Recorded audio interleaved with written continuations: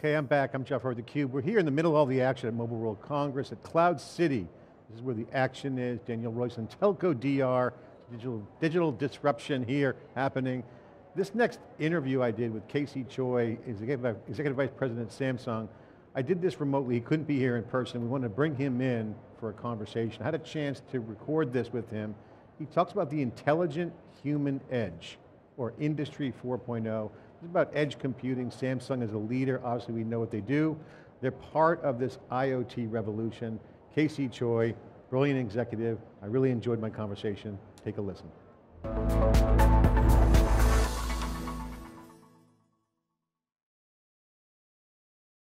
Welcome to theCUBE's coverage of Mobile World Congress 2021. I'm John Furrier, host of theCUBE.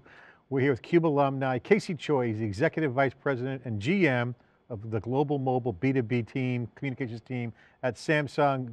Great to see you. Thank you for coming on for this special remote Mobile World Congress. We're here in person, but also hybrid event. We got a lot of remote interviews. Thank you for taking the time to speak with me. John, great to see you. Great as always to be with you, and great to be at least here virtually with the team in Barcelona for MWC. You know, in Samsung, when I think about the edge, you are leading a team that's driving this innovation. We've talked in the past about Industry 4.0, but the innovation at the intelligent edge, human edge, is a big part of it. With 5G, it's just another G, but it's not just another G. You got to have a backbone, you got to have backhaul, you got to have an interconnection, you have commercial, not just consumer technology. So the edge is becoming both this human and device commercial environment. So the industry is quickly moving to this, you call it the 4.0 trend. What do you see happening? This is a clear change over, the telco is not what it used to be. Change is coming fast, a lot of disruption. What's your view? Yeah, I think we see a number of things, John, and certainly from our perspective, which is, I think we've got somewhat of a unique view on this because of our huge focus really in consumer use and attitudes, and certainly it's been informed by what we've seen, what we've all collectively seen over the last year and a half or so and are still seeing today. And I think one of the things that we're certainly experiencing is, I think the edge is, it's expanding further out. I think it's also getting more tightly coupled in many respects to the human factor, and it's not just a set of billions of discrete sensors anymore. And I think the evolution of our thinking around this has changed quite a bit from the IoT version 1 variant of this, which was more of what I would call billions of these things communicating all kinds of information. Either to the cloud or to data centers, and doing it in a very voluminous way. And what we're seeing is with the advent of more of the human to machine interface, and certainly the capabilities that we're seeing both on the network and the device side, it's really redefining how we're thinking about edge, and certainly here at Samsung and with some of our partners. And we're starting to call this more the intelligent human edge, where the human factor really begins to play a big role in how we're defining the Internet of Things. And those things include really people. And this is how we're looking at it. I love the theme, the human edge. I think that's very relevant. I want to get a human aspect here tied into on the industry side, because as we emerge from the pandemic and move to a broader economic recovery, you see the psychology of the industry where cloud is one of the shining examples of what the pandemic highlighted. Cloud speed, cloud agility, and now you're seeing with openness in the telco industry, that cloud is coming in, open cloud, interoperability. So coming out of the pandemic, cloud is the theme. It's driving an economic recovery, which driving the psychology of we're back to real life, we're back to business, but it's not business as usual. The fashion's changing, the attitudes are changing, you mentioned that, and now the disruption of how cloud will be implemented. And it seems to be telco is where this edge and cloud are just completely radically changing what was once a kind of a slow moving telco space. So how do you see the partnerships and coming out of the pandemic, some of the response of cloud impact, cloud technology, public cloud impact on this new telco? Yeah, let me try to unpack that a little bit. I think we see two dimensions on this. Certainly on the carrier side, the operator side of the equation, and we're certainly partnered with everybody across the globe on that. Certainly, there's been a definitive impact around software-defined everything, right? So, and this has been accelerated really by the standards that have started to develop around 5G.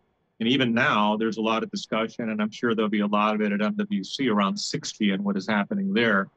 But I think with the advent of things like O-RAN, for example, and some of the activity that we're seeing really around MEC-type solutions and opportunities, the traditional role of the carrier and the operator is evolving and has to evolve, right? It is now much more aligned with the provision of these types of services that are very different from the type of data or voice services that we've seen in the past. So certainly we're seeing that transition.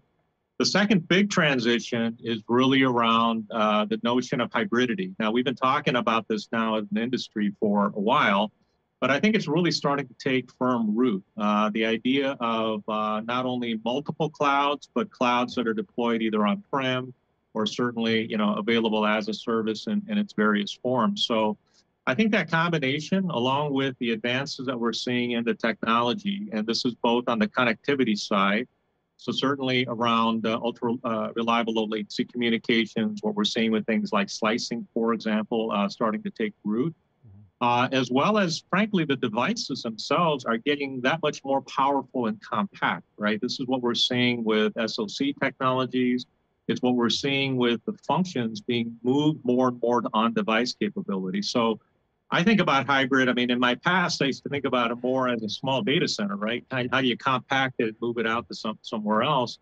Now we're thinking about it more in terms of the type of processing capability that you can put really in the hands of the human or hands of the device.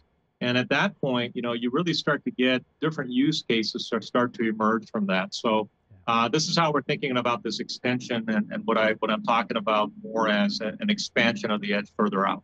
I love this. Is it splicing or slicing? What's the term? Slicing is the technology? Slicing, network slicing. Slicing, not splicing cable, Yeah. slicing. Not splicing cable, no. Okay, no. so this has come up a lot. So splicing kind of points to this end-to-end, workflows. You look at some of the modern development, the frameworks that are successful, you're seeing these multifunctional teams kind of having an end-to-end visibility into the modern application workflow from CI/CD pipeline, whatever. Now, if you take the concept of O-RAN, you mentioned open radio access networks, this kind of brings up this idea of interoperability, because if you're going to have end-to-end and you add edge to it, you have to have the ability to watch something go end-to-end, but it's never been like that in the past because you had to traverse multiple networks, right? So this becomes kind of this hybrid, a little bit deeper. Can you share how you see that and how Samsung's working with folks and how you guys are addressing this? Because you can be at the edge, but ultimately you got to integrate. So you got openness, you got idea interoperability issues, and you ultimately have to move around and work with other networks, other clouds and other systems. This is not always like that. So can you share how this is evolving and how real this is and what's your view on it? Yeah. Our thinking on this, I mean, let me start by maybe tackling this in a little bit of a different angle. One of the things that we see as been one of the barriers around interoperability has really been more on the application side of the equation. And this is actually the third component in making all of this work. And let me just be very clear in what I'm saying here. I think in terms of mobile architectures and really edge architectures, it has been one of the last bastions, if you will, of closed architectures. There have been very much what I would call purpose-built architectures at the edge. Certainly that's been driven by things like the industrial side coming together with more of the commercial side of the equation. But we think it's time really to extend the interoperability of what we are seeing really on the IT side of the equation, and really driven by cloud native. This is really in the area of containers. It's in the area of microservices. It's in the area of cloud native development. And if we're really talking about this, we really need to extend that interoperability from the application point of view and the data point of view, really to the endpoint. And this is where some of the work that we're doing, and we really embarked on in earnest last year with Red Hat and IBM and with VMware, for example, in really opening up that edge architecture to really the open source community, as well as really to the microservices architectures that we have now seen propagate down from the cloud into hybrid architecture. So this has been really one of the key focus areas for us. The network interoperability has really been driven by the standards that we've seen, and that have been really adopted by the industry when it comes to, for example, 5G standards. What we've been more focused on, quite honestly, is the interoperability on the application and data side. And we think that by extending, if you will, that write once, run many type concept down into the edge and into the device, that this is going to open up a really a wealth of opportunity for us on the application and on the data side. That's awesome. I love the openness, love the innovation you guys are doing. I think that's where the action is. That's where the growth's going to be. I do have to ask you how you see edge computing in the IoT era in terms of security. Are we more vulnerable because of it now? And how are you guys addressing the issue of security and data privacy at the edge? What's your opinion on that? What's Samsung doing? I mean, you just have to look at the news today. It's obvious that we are more vulnerable, right? There's no doubt that points of vulnerability are being exposed, and they're probably being exposed in now industrial areas, right? Certainly with what we've seen just even recently with some of the attacks that have occurred. So a couple of things there. Number one, we are relying very heavily on our long history around establishing root of trust and kind of zero trust environments. We've had our Knox platform as an example. We just celebrated, in fact, our 10th year of the product. In fact, it was announced at MWC back about 10 years ago. So this is something that we're celebrating at its anniversary. Our belief on this is that we really need to ensure that we maintain a hardware-based root of trust when it comes to the edge. We can't only rely upon software protection at that layer. We can't naturally rely upon some of the network protections that are there. So, we've shipped about 3 billion devices with our Knox security suite over the last 10 years. And this is something that we're relying very heavily on, not only for, again, that hardware-based root of trust. So one of the key solutions there is our Knox Vault product, which we just released a few months back. This is really a safe within a safe concept, really ensuring that the biometric, password, and other user data is protected. It's really what drives some of our strategy around making sure that we rely upon something that protects all of the backdoors that are resident, not only at the software layer, but at the hardware layer as well.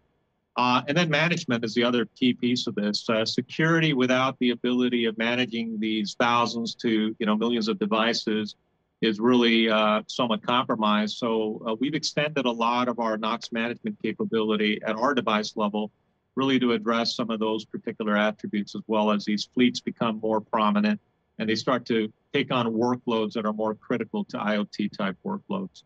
Casey, great to have you on. Your insight's awesome. Love what you're doing at Samsung. And again, you're a leader. You've been there, you've seen those cycles of innovation. I have to ask you my final question for you. Sure. As a personal one and a professional one.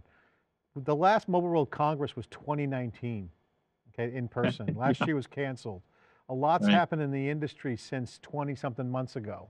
Now we're going to be in person, a lot of hybrids, still remotely, but there'll be people in person. The world's changed.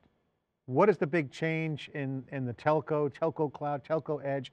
What's happened in these 20+ months since the last Mobile World Congress that people should pay attention to? What's the most important thing in your mind? Most important thing, God, John, you're putting me on the spot here, right? I think it's wisdom, to be quite honest with you. I mean, we've certainly all collectively learned a lot in terms of user patterns and what people need and want. And I hope to think that collective wisdom is going to be a key part of how we drive this going forward.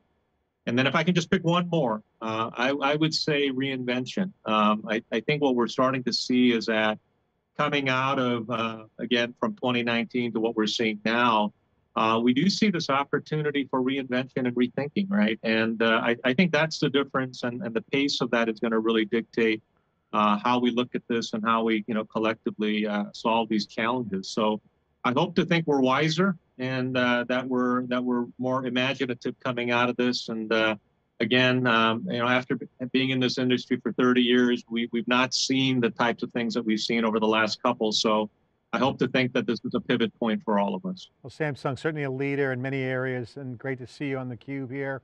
And the theme and your talks around intelligence, human, edge, innovation, open, this is a force, it's happening. And I think the big change, as you said, the wisdom combined with a reinvention is happening, and it's going to be a very interesting ride. It should be fun to work on.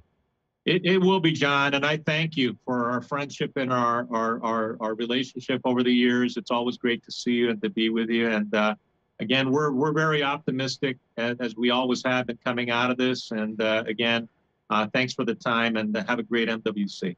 You too. Casey Choi, Executive Vice President, General Manager of the Global Mobile Business to Business Unit, Commercial Unit at Samsung. This is theCUBE's coverage of Mobile World Congress. I'm John Furrier. Thanks for watching. Okay, we're back here. That was Casey Choi, talked about wisdom, collective wisdom coming out of the pandemic. Great friend of theCUBE, great friend of the industry, doing great work there at Casey Choi, like we are doing here on the ground at Mobile World Congress in Cloud City, as well as Adam and the team in the studio. So back to you, Adam and team.